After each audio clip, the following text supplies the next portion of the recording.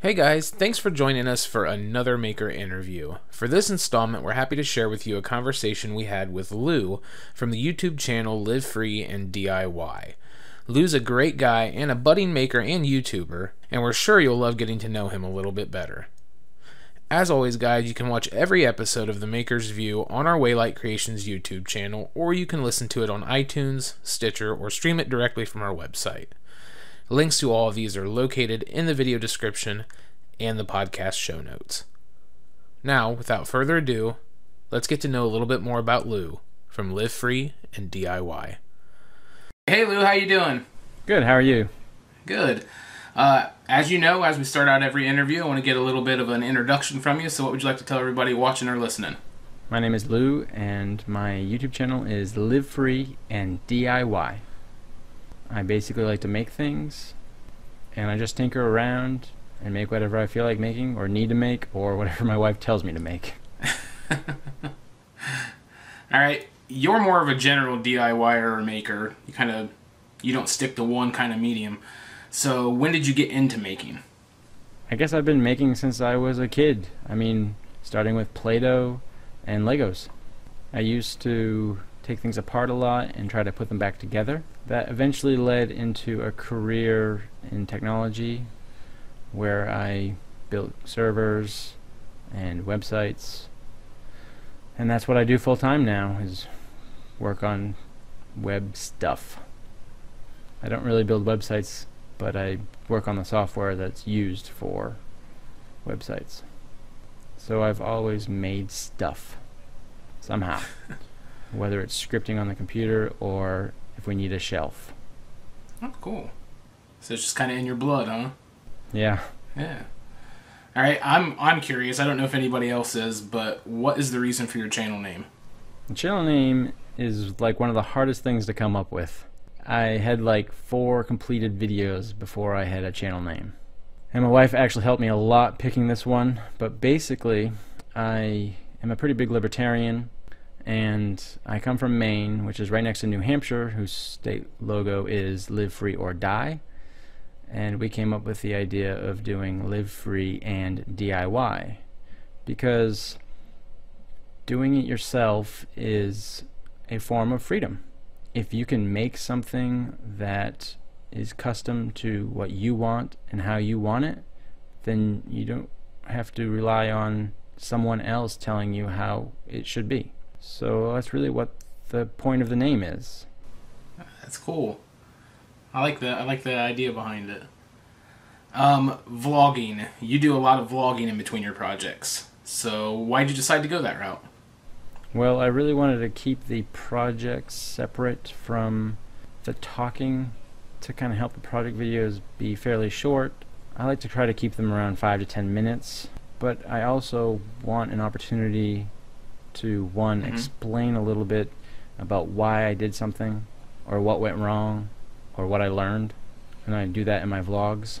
So if something screwed up but it wasn't a big enough screw up to show on the project video, then I'll talk about it in my vlog. I also like to use the vlog as a way to connect with the listener, talk a little bit about myself, what I like to do, what's happening in my life. So it's kind of like a combo. Talk about what happened in my last project, and talk a little bit more about who I am and what I'm doing and what's going on in my life. Right, it's a nice little addition to a channel when people do vlogs. It kind of lets you get to know them a little bit better, and I like it. Yeah, I really like it, and a lot of people separate their vlogs from their channel, and supposedly there's good reason to do that, but I kind of want it all to be in one channel. I want my subscribers to want to see both of that content. I don't really want to separate it. Right. Maybe I'll be penalized by YouTube, I don't know. Nah, it's your channel. You do what you want, right? Live Free and DIY. Alright. Are you going to keep doing the blogs? Can we expect to see that in the future as we go forward? Yeah, I plan on doing at least one vlog per project. I think I actually have more vlogs out there than I do project videos right now, just because sometimes it's too hard to get out there and make something. Right. But I do have 10 or 20 minutes to talk about my week, so I do plan on it.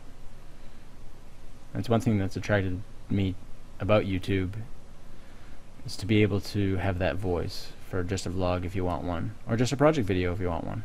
Right. So that's a kind of a good segue into the next question. What made you want to get into doing the YouTube videos? That's a interesting question. I've always been someone who liked to share information. Probably the most notable example I can give is I used to be big into playing EverQuest, and there was a certain quest you could do to get some pair of boots or something, and it was really hard to do this quest because this one particular monster or whatever was hard to find, and there was a lot of tutorials online but nothing really specific. So I actually took a lot of time to write down step by step of what you needed to do, how you needed to do it, where you needed to go, especially to find these creatures, and I posted that online. And now I have a regular blog that I used to post regularly, but I don't really post to it anymore. But if I want to share an idea or something new I discovered, it used to be more religion based, but lately it's more things unique and new that I've done with computer programming.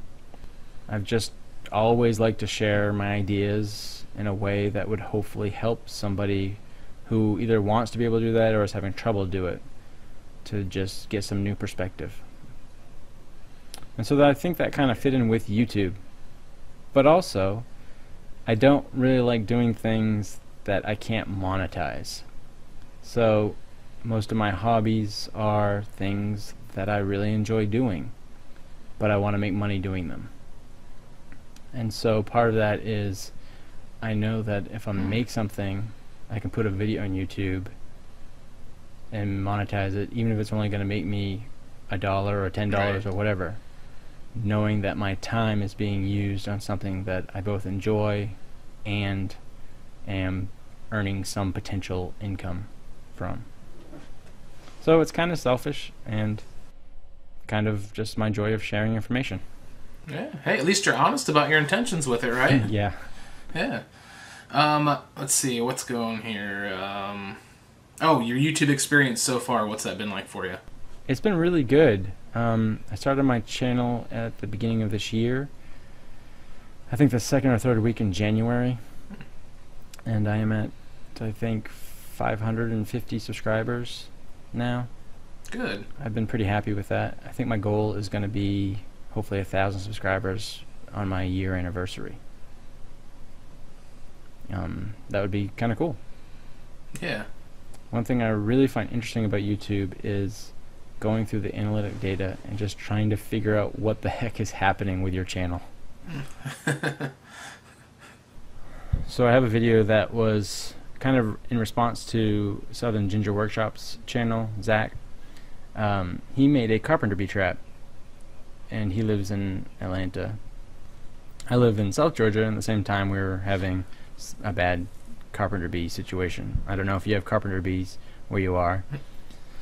So I had an idea of taking an old 4x4 and making like a really simple and easiest version of a carpenter bee trap that I could think of. And I made one, I put a video up, I gave out a shout out to Zach, and a month later I looked and my revenue was at like $10 for the month, and it had been at like 50 cents, and I was like, what the heck is going on? So I looked, and that video just got really popular, and it has almost like 40,000 views now. I have no idea why that happened or what made it happen. His hadn't become that popular compared to mine, so just trying to figure out why things are happening or what's causing them to happen. Like, I have a video that I made in April where just 2 weeks ago it just started getting popular, and I have no idea why. So I like spending some time in the analytic data and just trying to figure out what's happening with my videos. I enjoy the educational process and just trying to learn what's going on there. Yeah. All right. What kinds of things inspire your projects? Lots of things. Most of the things that inspire me are watching other stuff on YouTube and the need for something or the want for something. Oh, well, okay, like my squatty potty video. I wanted a squatty potty, but I wasn't going to go to Target and spend $30 or $40 or $50 for a squatty potty. I actually went to the patent office website, looked up the squatty potty patent to get the dimensions of the squatty potty, and went into my shop and built my own. Now, Izzy Swan made a squatty potty video a few months back, but I totally swear it was on my list of to-dos before his video. So basically, like, if I want something and I can make it, that's where I get most of my inspiration from. What do you see for the future of your channel and your content? I don't know. I'm gonna continue making content. I try to do a video and a vlog once a week. This summer that kind of stopped because it was so hot down in South Georgia. It's just too hard to get out there. Yeah. And there's a lot of stuff I want to start doing with Arduinos and Raspberry Pis. I haven't touched on any of that stuff in my videos yet. Cool.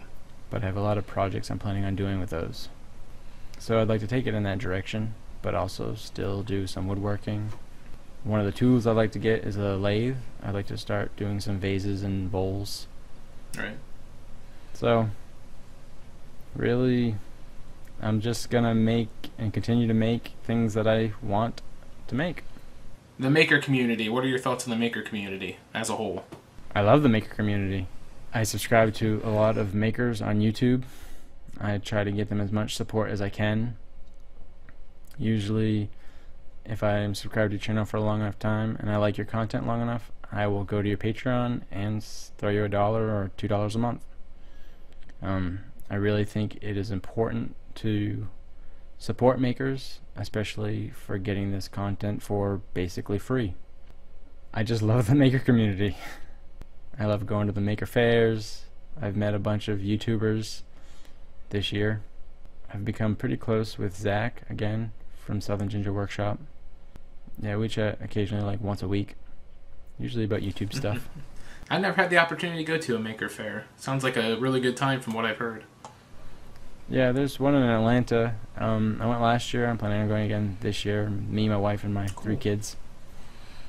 It's good to get the kids out there to see what other people are making, and hopefully to spur them on to making stuff. Yeah. Gotta pass it down. Yeah. This is always a fun one for everybody to answer. Of all your videos, what's the favorite one you've made? Yeah, I don't really know if I have a favorite video that I've made. I love all my videos. I think probably the thing I have on my most favorite list right now is my latest video where I made a concrete birdhouse. I did that as part of the Quickcrete 1 bag challenge, I think it's called. And it just came to me. I was thinking, what can I do with a bag of concrete? And I was like, how about a birdhouse? I don't think I've ever seen anybody make a birdhouse out of concrete before. Let's see if I can make it work. And I made it work. That's the first time that I've used concrete. And we have a light pole on our driveway, and I have it hanging on that light pole. So every time we drive by, I see this like 30-pound birdhouse there. And it just makes me happy to see it every time I'm driving by it. So I probably get the most joy out of that one because I see that most. Although I do get a lot of joy out of the squatty potty. Yeah, completely different kind of enjoyment. All right. Usually at the end of every interview, we give everybody a chance to shout out some other makers, or who would you like to shout out, or who would you like to let other people know about? Can I say everybody? Nope, can't take the easy way out. I think when I first started out on YouTube, I was most inspired by Steve Ramsey and Bob Claggett. So I just want to give them a shout out for just inspiring me to start making stuff for YouTube. But for this past week, I was really inspired by Ben Brandt. I'm not really sure how to pronounce his last name, but he made a box cutting jig. and he powered it with a Raspberry Pi. Yeah, it was really awesome. And seeing that stuff on YouTube, seeing those innovative ideas, it inspires me, you know. And like with his, it just reminds you of Matthias, who has the manual box cutting jigs, which are awesome, but then to see that taken one step further. So I think for now those would be the 3 shout-outs I would give. But seriously, I love all the people I follow on YouTube. They're all inspiring in some way. Couldn't agree more. All right, last one. Where can people find you online, Lou? Well, obviously YouTube, Live Free and DIY. I usually post on Instagram, which gets sent to my Facebook and Twitter. Those are all Live Free and DIY. And I have a website, livefreeanddiy.tv, where I post all my videos. And there's a contact form if anybody has any questions for me. Cool. All right, man. That was a really good interview. Sweet, short, sweet, and to the point. Thanks a lot, man. Yeah, thanks. Thanks for watching and listening to this episode of The Maker's View. Make sure you check out Lou and his channel, as well as all the other places you can find him online. Links to those, as well as anything else mentioned in this episode, can be found in the video description or the podcast show notes. I want to say thank you to those of you who join us for each one of these interviews, and for those who subscribe to our channel. If this is your first time here, make sure you hit that subscribe button so you can stay up to date with all future interviews and our latest projects. Thanks again for the support, the love, and everything else. Until next time, guys, take care.